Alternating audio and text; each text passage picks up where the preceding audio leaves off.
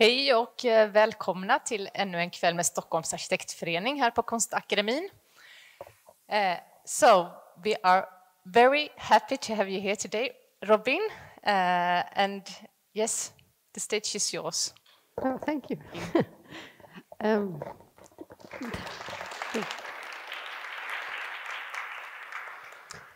Thank you very much for the invitation to be here. It's an absolute pleasure to be in Stockholm, I have to say, for the first time, although I'm a world traveler, in fact, but it's thrilling to be here and an honor to be in your lecture series.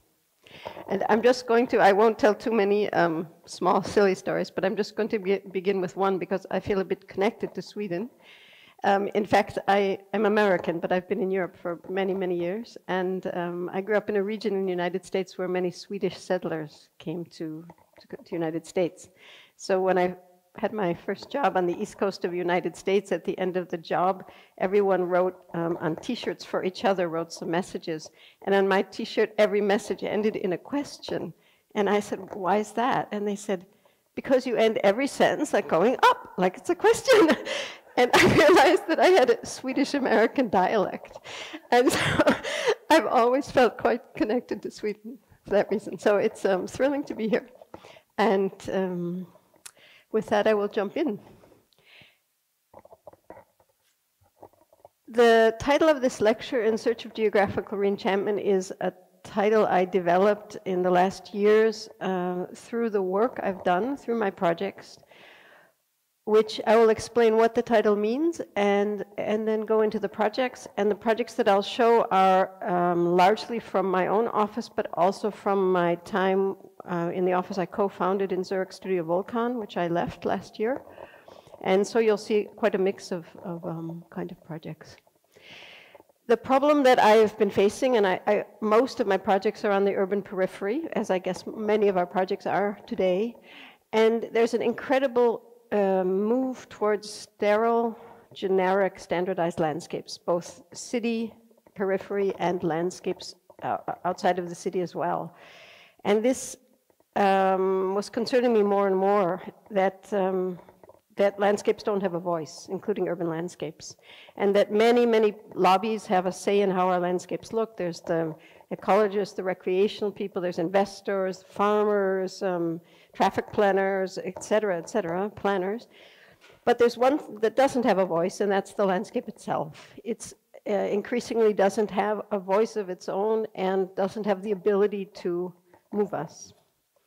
This is a photo from the excuse me, well-known German photographer Thomas Struth, and he did a series of photos on the edge of Zurich years ago, and this is one of them, and I think it speaks for itself. That's what we tend to call landscape.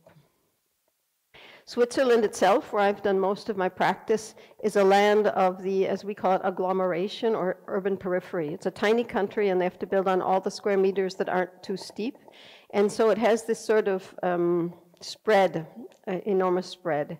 And these are the places where most of my projects happen. And so I came to a point where I decided that I needed to find a way that site-specific landscapes would have the ability to go under our skin, to move us. While I was a student of landscape architecture, I ran into this quote from Le Corbusier, the purpose of architecture is to move us, and I thought, well, that must be the purpose of landscape architecture as well, or one of them. And again, reading this, I follow the atmospheric troupe. I guess you all know at least Johanni Palasma, if not many of the others. And in this fairly recent book about atmosphere, the editor made a plea for us planners to put more atmosphere in our projects. And the photo that accompanied it was a 1920s photo in sepia color, mind you, of historic Paris.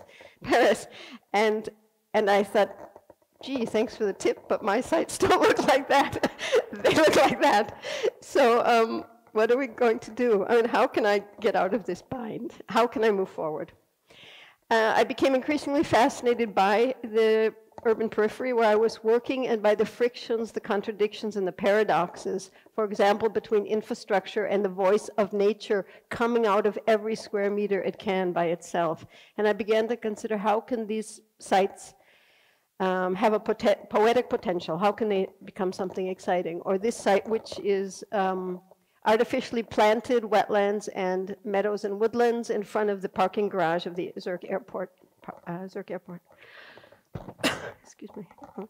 So while I was working on many of the projects that I'll show this evening, I ran into a book by this geographer in England named Alistair Bonnet. And I became fascinated by an expression that he uses in passing called geographical ReEnchantment. And this hit a note in me, I would say, that I thought maybe this is a way out of this box.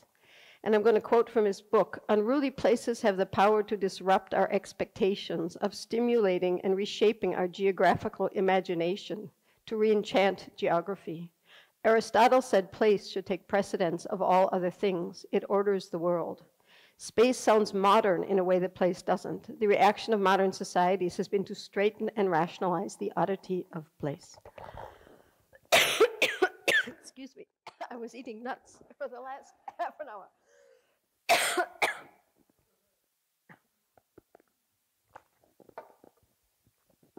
I'm okay. This is a painting by the German painter Gerhard Richter, which has to do with this experience of imaginative space. He uses them in his paintings. The sky as an imaginative space. And I'm going to look at just two very short quotes with you that talk about the dialogue between our inner worlds and our outer worlds. And this is the clue to imagination and to atmosphere, is what resonates inside of us. For scientists like Humboldt, who was trying to understand nature, the dualism between the external and internal worlds was the most important question. Humans were like citizens of two worlds, occupying both.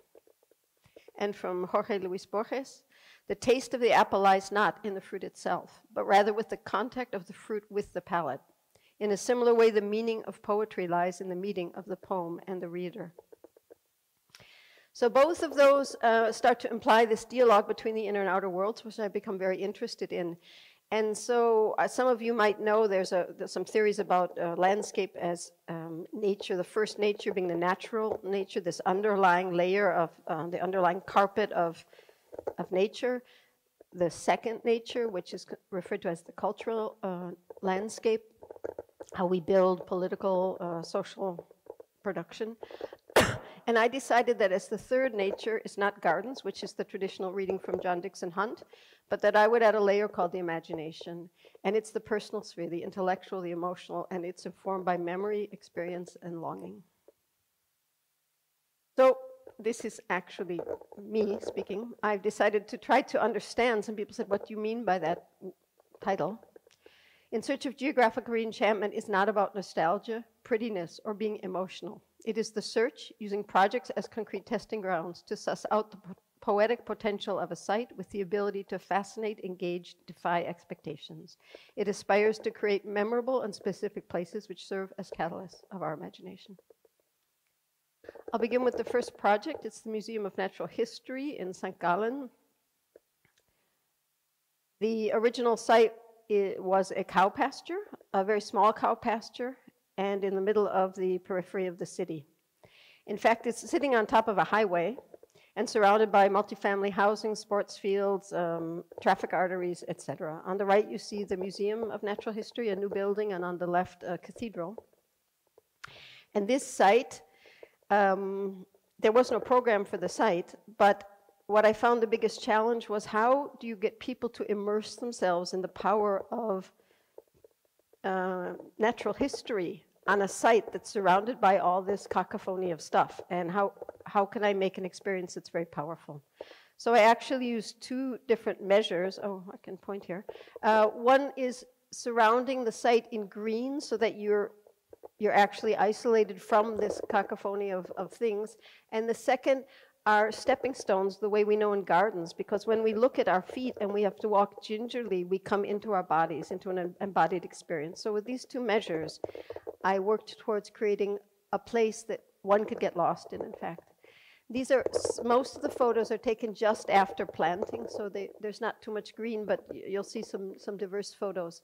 So this is actually, so what am I doing here? The path for handicap But these stepping stones I enlarged to up to 7 meters in size, and they became the carriers of information that are strewn fragments about natural history, and that because they're strewn and fragmented messaging, they become catalysts for our imagination. They also become not only circulation, but a kind of a toy or a game for children to jump around in. The second thing I did was cover the entire site with a beautiful green sandstone, that's limestone, that's from that region, so that the entire site is accessible. And you can walk anywhere you want. And this is what the French philosopher Merleau-Ponty refers to as participative perception. You choose your route, you choose where you want to go, and therefore you activate your own inner sense of moving through space. So the entire site is accessible. You can walk on the concrete pavers. And then I began to play with understanding of culture and nature. So I used the same stone. I had this relic from the stone quarry where I got the stone, and I placed different relics around. So you're confronted both with the natural stone and then this stone which is used for all the important historical buildings, old museums, chapels, and so on and so forth. And the concrete pavers themselves became a messaging as well of the discussion of culture and nature. I built them, so to speak, myself with a company. And on the one side, when you hammer it, it looks identical to nagelfluh, it's called, which is a composite stone, the most important stone of the region. But you can also, in fact, nagelfluh and concrete are the same. Concrete is the man-made version of the organic nagelfluh.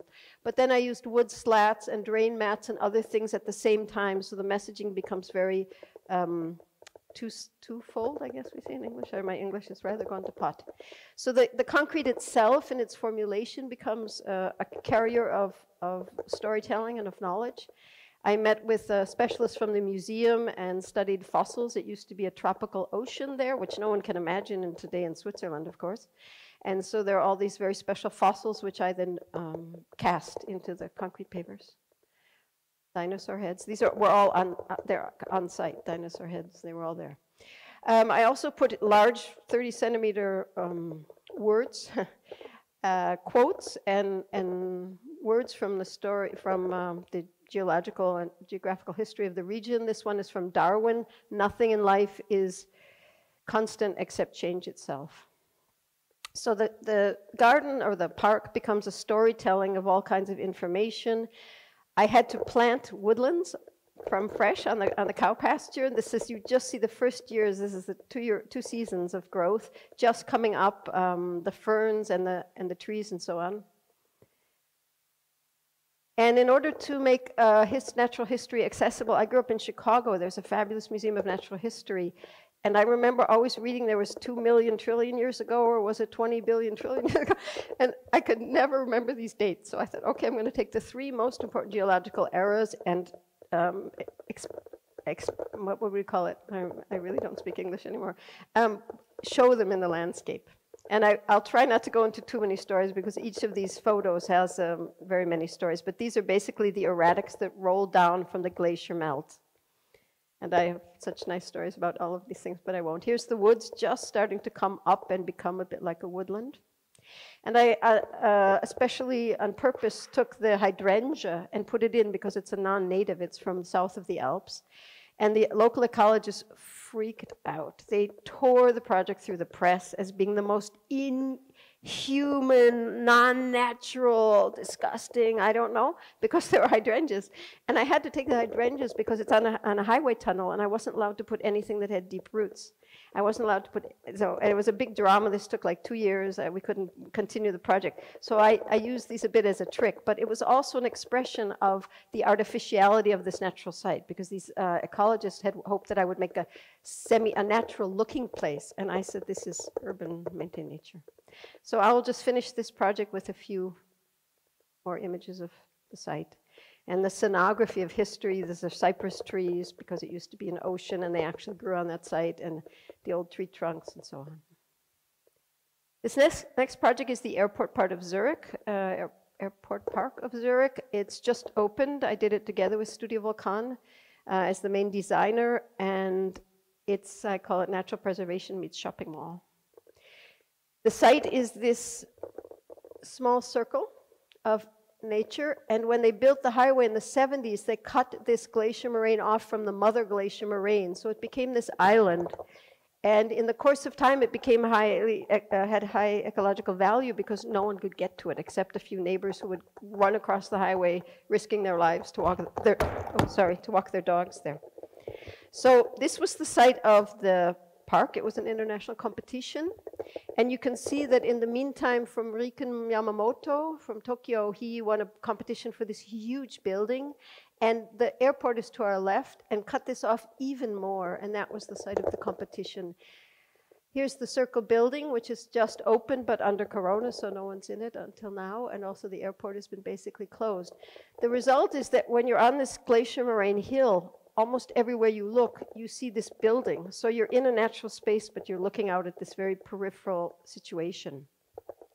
The woods are very young. They're 40 years old. They're scraggly, sort of thin little things. There's a few larger trees on it. And that's one reason is you can't put trees very high at an airport. And it's maintained by foresters who have the job to maintain it, but no one will ever use the wood for anything. So the place is full of paradoxes and contradictions. And this image I showed before, these are artificially planted natural features, and you see the airport parking.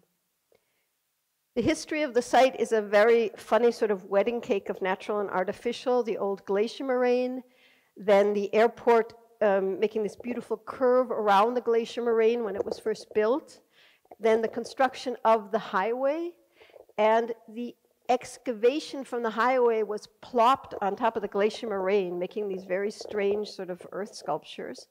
And then to compensate for the lost land, they planted it with artificial wetlands, meadows, and forests and put it under natural preservation. So you have this very odd mix. These are historic Swiss paintings on the left and the third picture. And these are photos from the site, and they look almost identical. So on the one side, you have this very bucolic site, but most of the time it looks like this. And you can't get much more banal than this, except for the other projects I'm going to show you. We all know these problems.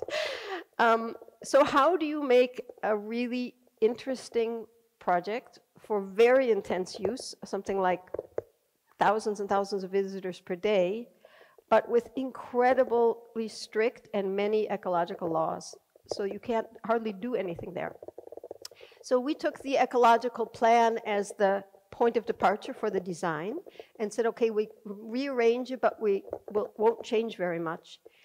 And basically, I used two different measures to make the park first into the storytelling. The first is create a circle. This is called the circle, and the moraine is a hill. And so I used this 200-meter tree ring to mark that as an iconic gesture seen above from the airplanes, marking the moraine and referring also to the building and the topography. And what you see here is well, I'll go into the site in a minute. I have to see if I put in another plan. No, sorry, I will tell it right here. Here's the tree ring. This is the woodland that's left, the scraggly woodland. The sky platform, which I'll show you, woodland pavilion. There's a series of woodland interventions, Wildwood Plaza 2 and Fire Ring 2. I'll show you. I used my own structures. And two loops, the sky loop, which carries you up, and the woodland loop, which carries you around. And the second storytelling is for the 4 layers, because I was absolutely fascinated by this glacier moraine, this archaic Swiss glacier moraine, then the Swiss woodland, and also Swiss local phenomena. Then this very strange topographical sculpture with this weird excavation thrown on top of the glacier moraine, which became quite sculptural. And then the sky, which I considered to be a landscape because we're at an airport. So I actually don't want the sky to be a void. I want the sky to be a place, a physical place we can feel.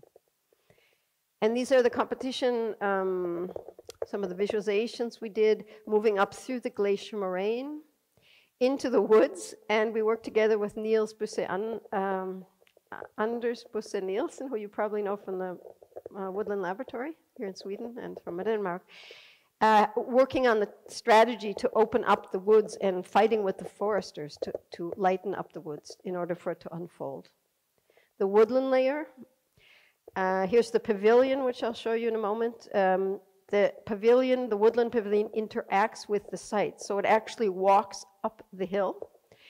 And the roof is fragmented so that it frames the sky, it frames the woods, and it frames this glacier moraine. And I did this on purpose because on one side I wanted to create a social setting where they could be big events from the hotels and conference centers, so you could have a performer here and an audience here, you could have parties here, you could have yoga classes, people can sit on the stairs. So there's an entire series of social programming that go with the pavilion. And this is the sky platform, and at the time of the competition I couldn't decide if I should use fog or a reflecting plane and which would better capture the sky. And I'll show you what it did. So here's the park built in winter. A photo of the peculiar topography, which I really set out to present, presented visually. The tree ring, freshly planted, 12-meter trees. A path through the new open woods. We opened up some of the woods, which took about 2 years of negotiations with the ecologists to make a new category, because, yeah, won't go into all those stories as well. Some of the sketches planning the paths. We couldn't have 1 meter more path than were there on the existing site, so I was planning where to put them. Okay, and here you can see the site plan with these different features. And this is an amphitheater looking down at a stage, and I explained the rest, I think. You can see here, sorry, in this, the maintenance lines that foresters use to maintain woods. I found that fascinating, so I accompanied them with a row of trees so that they would become this strange linear experience, which is about maintenance of natural spaces. Here, a sketch of mine from the pavilion showing how you could have many, many people, 1 person or 100 people, and you would always feel at home in that space. It was very important to me. Here's the first images of the pavilion. You see how the roof is fragmented to capture many views. It's embedded into the little woodland grove. And I'll talk about these chairs in a moment. And here are people starting to use it to sit at its edge. The chairs are movable. And this site, this is not a very attractive photo, but what you see here, it's actually a film I took. I went during lockdown when teenagers had nowhere to go to meet.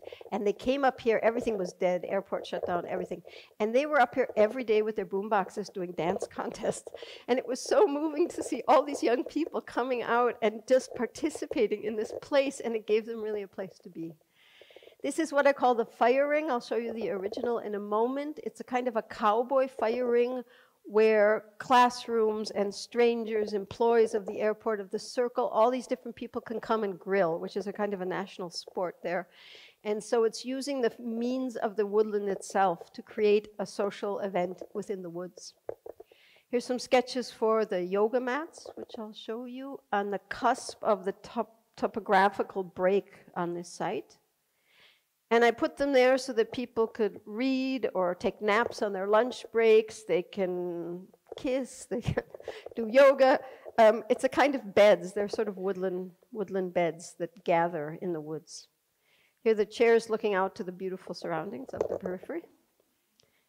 Some seating, which I placed them, but I proposed them, but some furniture designers actually designed these very nice concrete things. And the other chairs, this is the Adirondack chair. It's from 1904 in the United States, and they put it in the old landscape hotels so that you'd sort of stare out at the landscape as a task, is enjoying the landscape. So I said, let's do a contemporary version of that, and we got these furniture designers to build this contemporary version, which weigh a lot so they can't be stolen, and you can carry them all over the park. And now we're up at the sky platform. We've just moved up through the vertical layers. What you're looking at here, the water platform is 17 meters in diameter, and the sky platform 30 meters in diameter. And this is when it reflects the sky, so it brings the sky down into a physical space. And at the same time, it does produce fog. And, okay, I won't. I could tell so many stories, but I won't. Here's the fog coming up. And this is a photo taken on my iPhone. What happens is you actually get lost in the fog. And getting lost in urban conditions today isn't that easy. So the moment where you get lost is just so beautiful. And then, of course, the whole place, the fog and the water, take on the characteristic of the sky. So you have these sometimes very, very strange foggy days. Or you can have these very special moments of sunset. And this expresses sort of the whole park. I was up there one day just seeing how it's going, which they're still, just the people are just beginning to come. And this is an African ambassador who lives in New York and works for the UN. And her daughter married a Swiss guy living in the neighborhood. So you're at the airport park, and this woman's flying in on her way to New York internationally and meeting her family, which is local, and they're all meeting at this park. So it becomes a kind of an interface for these different worlds. The next project is the original Wildwood Plaza. It's a project from my former office before, Studio Vulkan. I was asked by this small city near Zurich to do something, I was asked to do some things in the landscape. And I took a look at the entire landscape and did the sort of geological reading, because they have very special landscapes. Here's the drumlins from the glacier pushing in towards the city. City's right here in the middle. Then you have a lot of woodlands to this side of the city, and here you have a lake on this here. So I said, okay, you have three special landscapes: drumlin, woodland, and lake.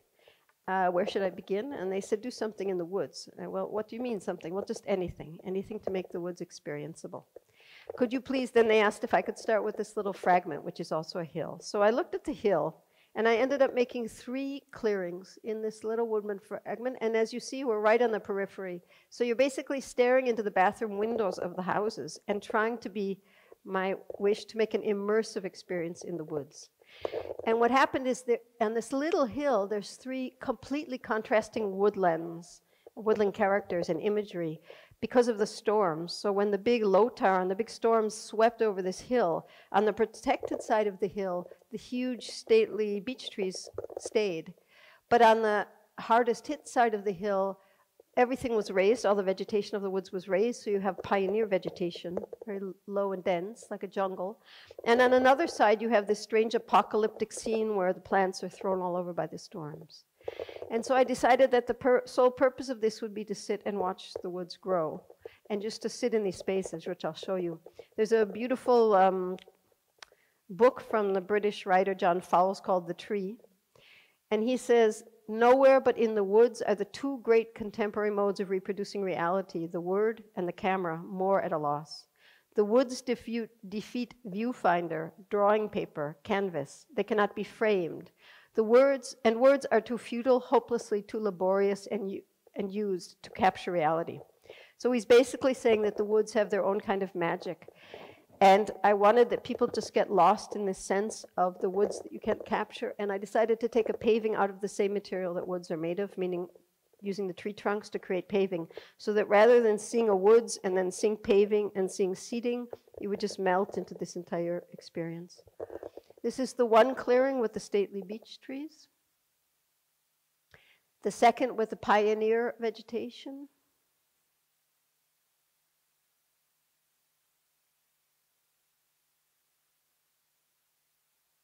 And the third with these thrown around vegetation struggling to survive on the third hill.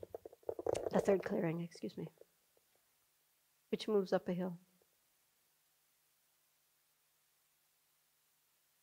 And now they're beginning to weather and have patina. So that project won a prize for the city where it was built, and they came back to me and said, could you make us something else? I said, what do you mean this time? And they said, something else to get a prize. So last year I built the fire ring. I went down to the lake this time and studied the site. There it is with a view of the Alps in the background. And the site that I chose is actually a field where people lie in their bathing suits and jump in the lake to go swimming. And it's also, as you see on the right, a place where people grill. And grilling is really a national sport in Switzerland, very, very important. And the only way people really grill is in their private cliques. So you have one table there with this group, and then one table there with this group and that group, but no one, it's private sphere is very important. No one really talks to each other. So I'm an American. I came and I said, no, I'm going to make a cowboy ring grill. And everyone who walks by can just come and sit down there, and you would have all these strangers who would start to become kind of neighbors or start to form a sense of community. So this is 10 meters in diameter and made of these tree logs, and on the one side, you have the recreational space, and on the other side, a natural, semi-natural landscape. And what I did is I used the theme to create an entire series of social settings of all different kinds. So for example, you can have people, some sitting here, chatting with friends here, or working on their laptop there, or meeting here, or lying down, or all kind of different constellations. You can make huge parties. There are all different kinds of ways to use the site. And the idea would be that it's like a bonfire, that people are, in the summer you can make huge bonfires and people are drawn like moths to this fire. And I tried to express the materiality of wood by keeping some of the irregularities in the project. This means super beautiful in German. I went to a place to choose the trees, and the forestry guys had just done a very quick, shoddy job of cutting the wood. And it had this beautiful texture, and I said, no, it really expresses the wood. I really want to use that. So I took that to be the surface. And the result is you have this beautiful, soft, temperature-neutral surface, which people then, all the kids lie around in their bikinis and hang out on this wood because it's so strong and beautiful and soft and neutral in temperature. But then I tried at the same time to express stone as a material. So I took the stone around the fire ring, and actually it keeps the heat. So on this cool summer night, it was getting cold in the air, but you can go down there in your bathing suit and lie on the stone, and it's like, it's a warm carpet. So I'm trying to make this place speak and use the materials, and here it is at night. This next project, also a competition that we were able to win, and I used something I'd been working on since my master's thesis on water and light, which is something that interests me quite a lot. This was an art and architecture competition on the edge of Zurich, on the entry to the city, for a sound barrier wall. And it's about 1 kilometer long and 50 centimeters wide, a very funny site. And we could choose between steel and glass to fill the concrete frames that the national highway authorities had given as they had to use their own frame. So there's a new law in Switzerland which requires sound barrier walls everywhere where a residential area meets a traffic artery, a loud traffic artery. So these things are springing up all over the place, and the city of Zurich said, we don't want just any old wall there, we want something that actually is a bit nice. So they made this two-phase art and architecture competition. This is the site, also typical, also generic, also pretty banal. And how on earth can you make something poetic or moving out of such a space? So I was thinking about my many years of working with glass, and I thought maybe if we etch the glass, it could become interesting in terms of the imagery that attaches itself to etched glass. So I went and got a whole bunch of glass, and we etched it in 6 different gradients. And the result is that you have something between reality and then blurring reality. There's a nice word in German, verfremden. It abstracts and blurs the reality. So instead of a sunset, you get this huge redness, or the autumn leaves become orange. That's the sun. That's a hill, actually, the traffic lights and so on. A quote from John Cage, which I found very appropriate. There is no such thing as an empty space or an empty time. There is always something to see, something to hear.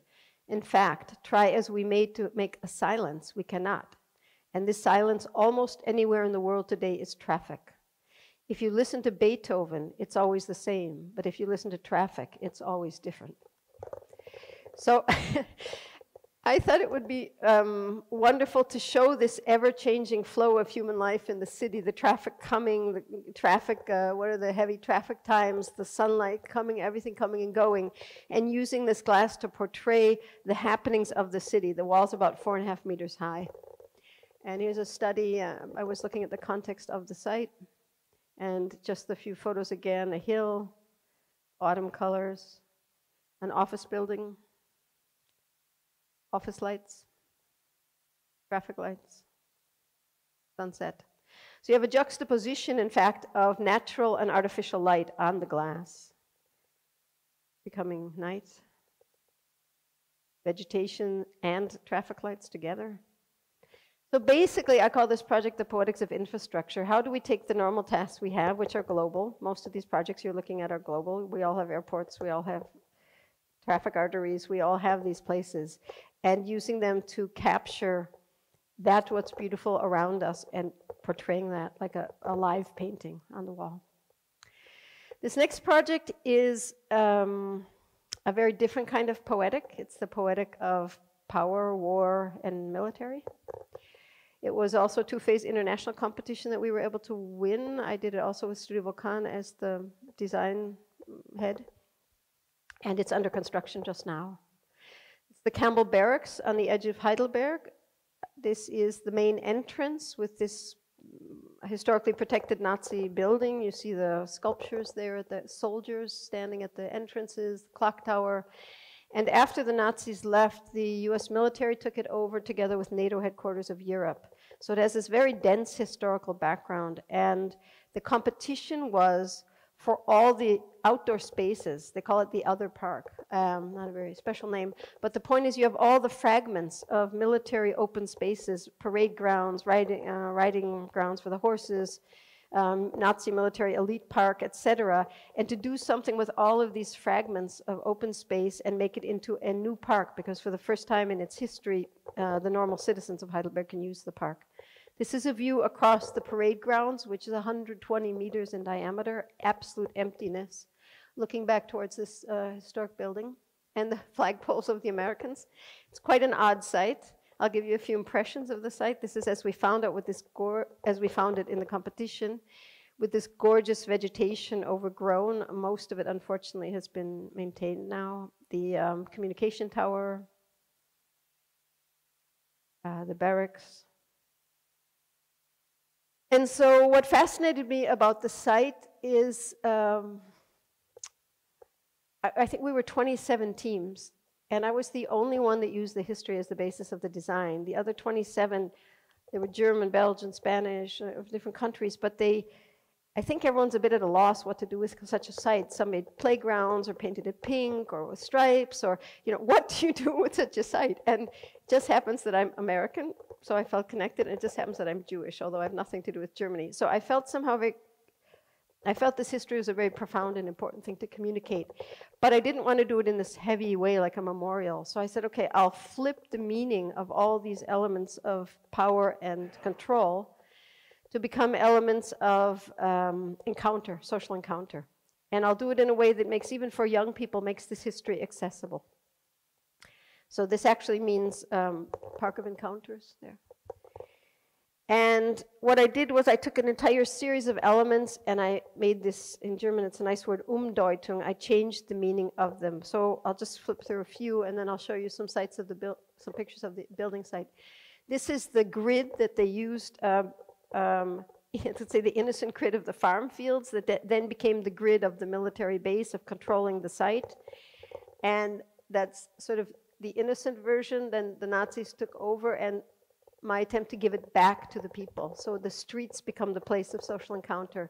The oak tree, an archaic symbol of strength, Nazis took it over as a symbol. I give it back to the German people. It's the main species of the site. The eagle, an archaic symbol of strength, Nazis took it over, made it their symbol, and it's on the site. You'll see them as large stone eagles. And I'll show you the sound installation I'm working on to give it back to the people, and so on and so forth. This is the oak tree, the only witness to the entire history. It was there from before the Nazi period. Here's the stone eagles at the main entrance with the surveillance cameras. Surrounded by surveillance cameras, of course. The site was. Furniture from the 50s and 60s from the Americans. Cult, oh no, sorry, that's German, Kultverdächtig. Lamps from the 1970s. There are all these artifacts there. We got a little brochure at the beginning called, it was just stuff that was on site. And the city's like, I don't know, you want to use it? Anyone wants to use it? Here's a book. And no one used it, but I was fascinated by these strange objects all coming together. So here you have an aerial photo of the entire site of the competition. And here's a couple of schemes so you can imagine. This is taking over the streets and making them spaces of encounter. Then, oops, I think I just skipped one. Oh. Then analyzing all the potential users of the site and where they could use what kind of spaces.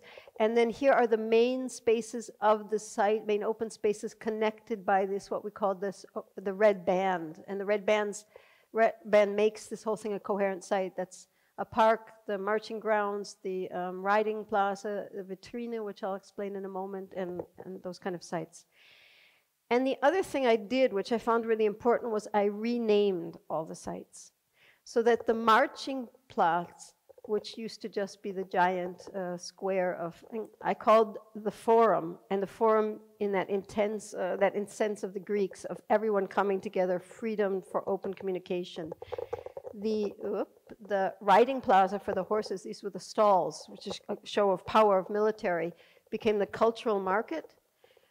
This Torhausplatz became the Vitrine, meaning a showcase to show what's behind in the site, because you don't see the site because of the buildings from the main artery, the main street here. And this park became the People's Park. It used to be where the Nazi elite, the NS elite, could dine and walk through a park. So here's some collages from the competition, keeping the void. It's still 90 meters in diameter, but making it a place for people to meet and filling the edges in a place where you can have picnics. Is the only time I'm going to take the time to tell stories. You know, you all know if you all have offices. While I was teaching in the United States, a technician of the city decided these would be a great place to put retention. So they're now sunk 40 centimeters. They were supposed to be the place where all the people looked at the forum, and instead they just got sunk. I mean, all kind of things happen, but anyway, this is more or less the thing. This is the cultural market where many festivities and cultural activities come together in one of the historical buildings. There's a group in there that has concerts and all kind of activities. This is the historic park for the NS elite, and I decided just to put little interventions in it to leave it the way it was, so you really feel the history, but there are these paved things which we called living rooms for the people to appropriate for themselves. This is, I took it last week, it's under construction. This is the big main plaza and a fountain, which is the shape of a satellite, and then some seating elements for the people to fill up the edges. The fountain, which will humorously have some water jets. It's 12 meters in diameter, I believe. Then we also ground up the historic pavings. You can see these kind of disgusting red concrete pavers that we all hate from the 70s. And we ground them all up. Also old, I mean, you have every possible paving in there from the Nazi period, from all the different periods. And we ground them all up and poured them anew into concrete. These were the tests. I actually chose this one in the end because I thought the stone came out the best. So you're walking on the historic relics of the entire paving of the history while you walk through the site. And this is what we called the red band, but of course for financial reasons it's become quite small. So we had ground red asphalt, so you'd see the stone coming up, but they just, to save money, took away the grinding, so it's this disgusting red asphalt. All things like this happen when you build, we all know it. This is cartoons that we made during the competition. I really wanted to express the social uses, this parks of encounter, and cartoons are often a very good way to do it. And this is that main space where the big stone eagles are. And what I did is I said, okay, let's collect all the surveillance cameras and stuff them in the plaza. And what I wanted to do was put birds' nests in all of the cameras, so the birds would be singing happily, and they'd be kind of thumbing their nose at the Nazi eagles, which I asked to be left on the site. They asked, do you want to keep them or not? It turned out that for the birds, this was a problem because the cameras were all new. They had been replaced after 9/11, and they weren't very good conditions. So instead, I'm making a sound installation, which I'm working on just now, where loudspeakers will tell stories in a fragmented way of all the different things that have passed through the space, of all the historical layers that passed through the space. And it's phenomenally exciting. And I'll show you in a minute the signs. There's signs in both languages, German and English, you know, only laundry delivery parking here. So very funny signs in German and English, and birds' nests, which are then hung. So these posts, which originally were a means of control and power, become these sort of Christmas trees of various things. This is a model. All of the artifacts, we're painting this rusty red. That's an entire series of artifacts, the lamps, the control cabins, everything. Here it is under construction. Those are the signs. There's street names, all possible things. Here they are last week, putting up the signs in the different languages. And this is where the loudspeakers will be. A lounge for student housing that's on in one of the barracks, taking all those funny shaped lamps and stuffing them together. Also painted red. The control cabins, which also are now red. And this checkpoint I found very fascinating because it's quite an ugly plan, sorry, but the trucks came in and they all kind of drove around in these radius, the way trucks drive. So I took this and made a huge playground out of it. I spun out the radii to become this incredible landscape of play. And these are islands. I call them worlds. So it's like the hiding world, the swing world, the whatever, the Welt, Spielwelt, Versteckwelt, all these different worlds that happen there. So you keep the history, but you spin it out into telling a new story. And the very last images of this site is a new layer of seating. I get, maybe some of you ran into them in the airport of Rio de Janeiro or San Francisco, this great 1960s and 70s shapes. And I've always found them so fascinating. So we've made this new furniture out of it and put colored rubber in it so that it has a new fresh layer on the site. And here they are on site. And this next project is in Hamburg. I'm pleased to say that we were able to win a series of very, very exciting competitions. We lost this competition, but it was one of the most exciting things I've done. It's on a former island just here. That's the historic city of Hamburg, right here. And for those of you who don't know, Hamburg is connected to the ocean, so it's a tidal city. The water goes up and down. And it used to be a delta. And deltas are good because they soak in, they're sponges, they soak in all the, when the tide goes up, and then they let out the water when the tide goes down, and that's what deltas want to do. And even if we build cities on them, the delta still wants it to go, and the tide still goes up and down, and that water still has to go somewhere. So you see these fantastic shapes of the silt. Literally millions of tons of silt are washed in every 12 hours and washed out again. And these fantastic silt, they come right into the city and they fill up all those waterways of Hamburg. Hamburg became one of the most important harbors, international harbors of the world. So they used to, of course, build at a small scale and have small boats. But now they have huge boats, very, very deep. And all these industrial sites, they have to dredge the water channels all the time. And the more they dredge, the more the water comes up, and the more the water comes up, the more they have to raise the city. So Hamburg keeps lifting itself up. It's 4 meters above water level, medium water level at the moment, and they're raising everything to 7 because they have to get away from the flooding that's going to happen anyway. So I took this as a starting point. Here's just a few images of the site looking across to Speicherstadt, a fabulous place if you haven't been. Also to the new Philharmonie from Herzogenaurach. The bridges on the site. The old storage buildings raised above the water level. And when the water level goes down each 12 hours, this is all slick. It's all silt. It's just this silt landscape. And people hate it. They hate the slick because you can't walk on it. You can't play in it. You can't do anything. And so the city is constantly building these concrete walls to get away from the slick and to go up in the air, which means they're not in contact. The city is not in contact with the water that it's surrounded by. These walls are all falling apart. The competition was for this island to put new housing, densified, and the open spaces. And here's our team's contribution to the entire site. And what I decided to do on the waterfront is, instead of moving away from the water, is to create the first, as far as I know, urban delta laboratory. And this should be a place to research deltas and deltas in cities, because if you have that water level changing like that in a city, how does a city deal with that? And at the same time, to get people in touch with, I worked with Antje Stockman, you may even know her, close colleague, who said most people in Hamburg don't even know about the tide because it's always hidden. It's always been pushed away. So they don't know that we're actually living in a delta. And so I found this a very interesting point of departure, and I decided to make a delta laboratory. This is the waterway, and I found 4 typologies, which I called the, to read myself, it was last year. I'll try and translate spontaneously. The streaming delta, that's the point where the most tide comes in and out, so it's moving water. Then the next one is the, sorry, I'm missing one in here.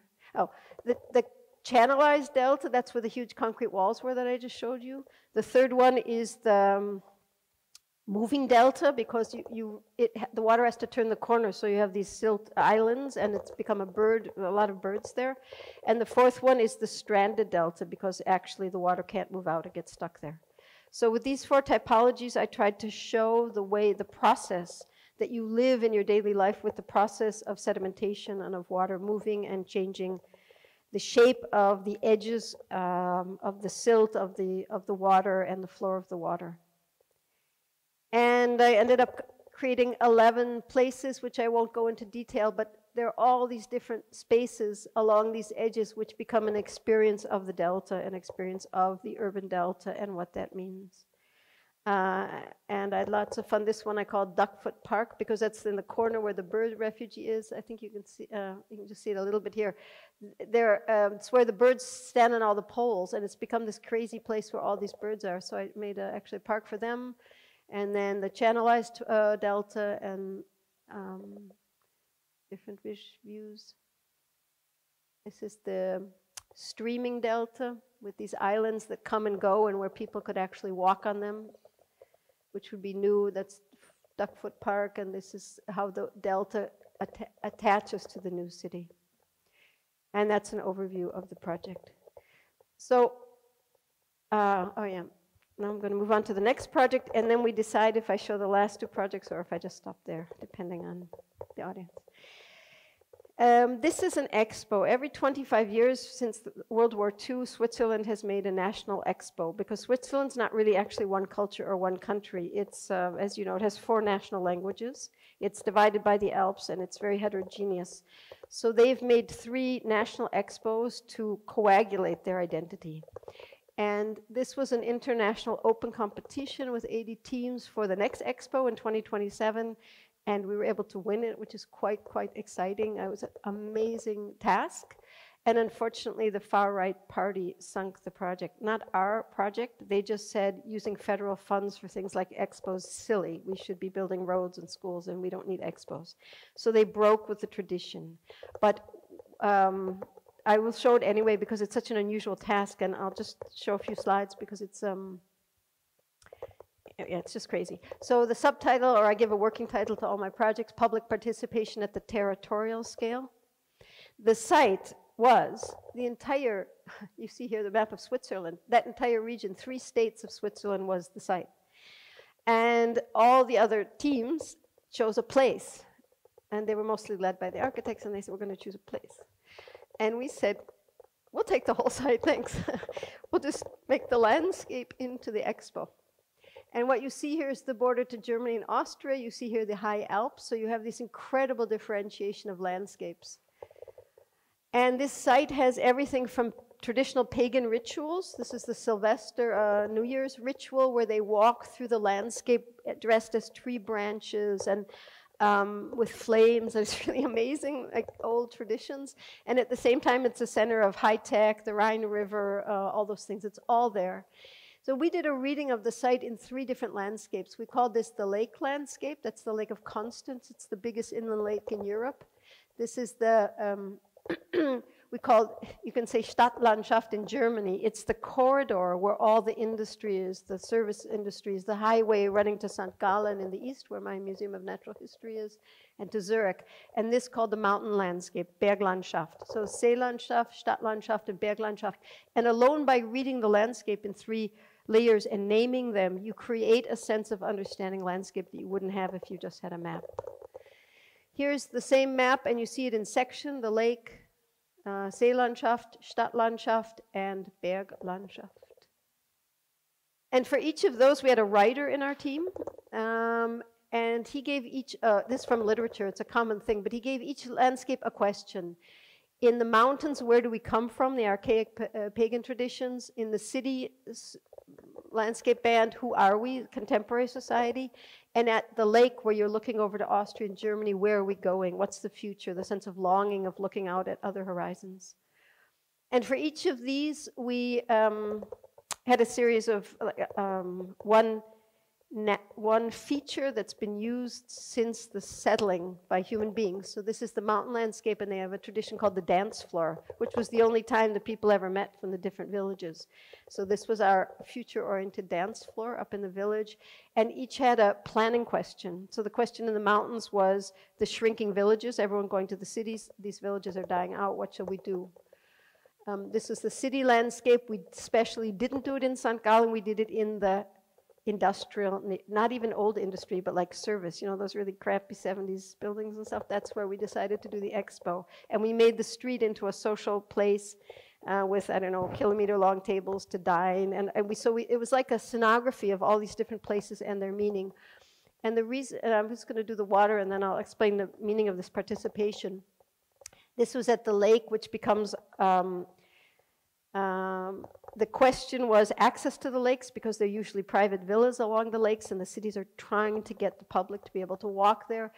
The main element was the pier, the oldest thing that people used to go fishing. So we made these entire crazy new designs with the pier. These were the names here. So we have a whole series of piers and dance floors, etc. And the point I want to get to with the participation was, among many, many, many ideas, one of them was that you would have all these people participating in the discussion about the landscape, because in Switzerland, about every day the landscape is in the newspaper. You know, shall we build, shouldn't we build, how much housing do we need? It's a big issue, but actually the landscape doesn't have a voice. And so the idea that you would, in all these existing buildings, like bunkers underground and on boats and ships and in haystacks and what are they called, silos, you would have farmers meeting artists or planners meeting architects and writers, and you'd have all these people coming together and meeting and discussing landscape, which never happens, in fact. And each visitor of the expo would get a personal map. They could put in their interest and they'd get a personal map of the entire site, saying with fictive words, mythologies, histories, places to see, etc. And then they could go around and go to their specified landscape. And this is the last image. And it happened that in 2027, 300 train cars would be available. And we made it into a rolling expo.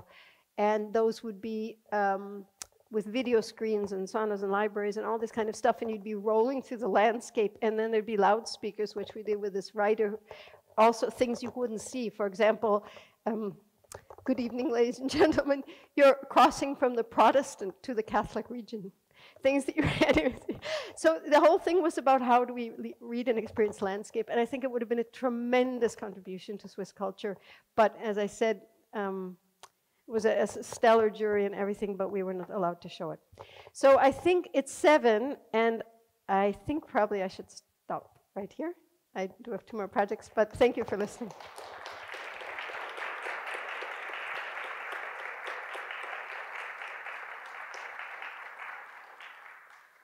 Thank you so much. It's really interesting to hear. And we will, I know you have 2 other projects, but we'll also have time for some questions. If you just feel free to raise your hands. I'm just going to make one little sentence just so you can imagine, and I really want to hear questions. I also make housing and schools and all the normal landscape things. I've done mostly the normal things.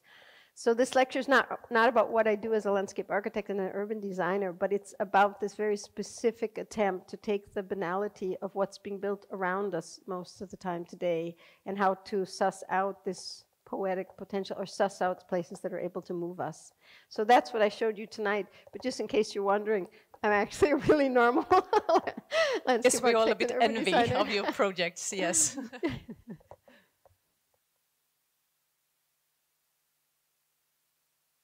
Well, thank you, Bonnie, for these, Robin, for these really imaginative and conceptually rich parade of projects that you gave us tonight.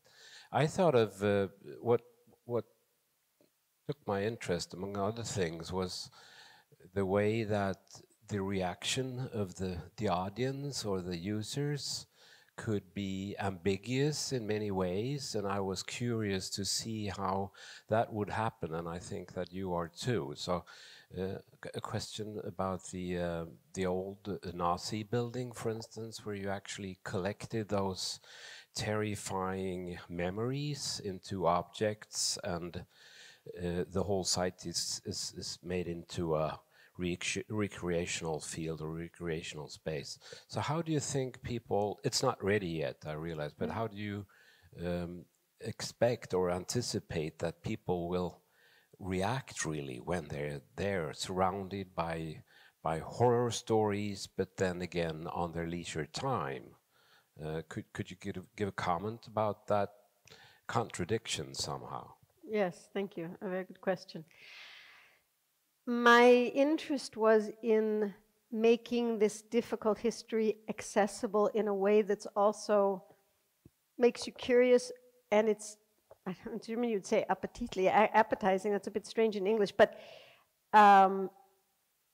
the terrifying part of the history is not really in the park. We're just discussing now which sounds don't come in the sound installation, because the idea is not to bring up the terror, but to bring up the military aspect. What does military do?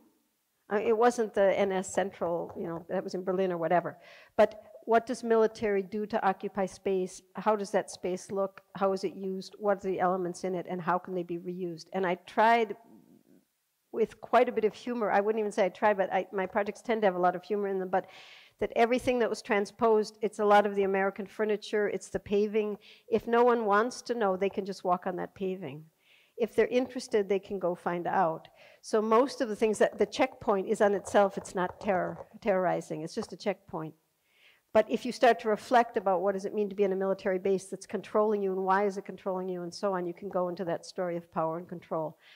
And the sound installation, I just got a mail today from the mayor, cultural mayor of Heidelberg.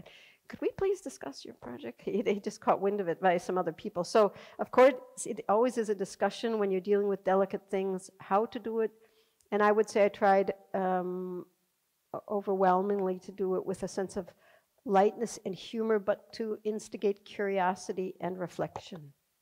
That would be my response.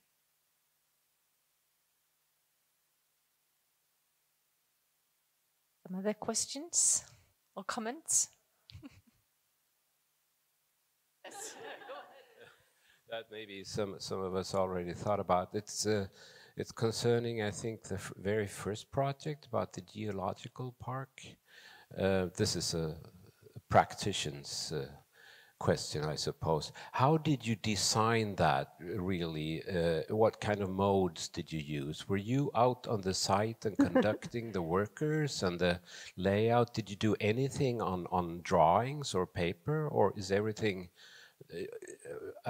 It really looked lively and careful in a way that is hard to design on a drawing or a paper. So maybe could you comment on your way of realizing that project? Yes, also a great question.